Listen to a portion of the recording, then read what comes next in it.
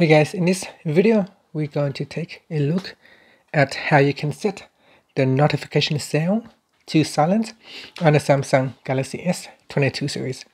First, tap on the home button to go back to the home screen. Then swipe down at the top and tap on the settings icon. In here you can go down and tap on sounds and vibration. Next, go down and tap on notification sound and then select your SIM card. And in here you want to go all the way up to the top and select silent. Once you have select silent, then whenever you receive a notification, it will not make any sound.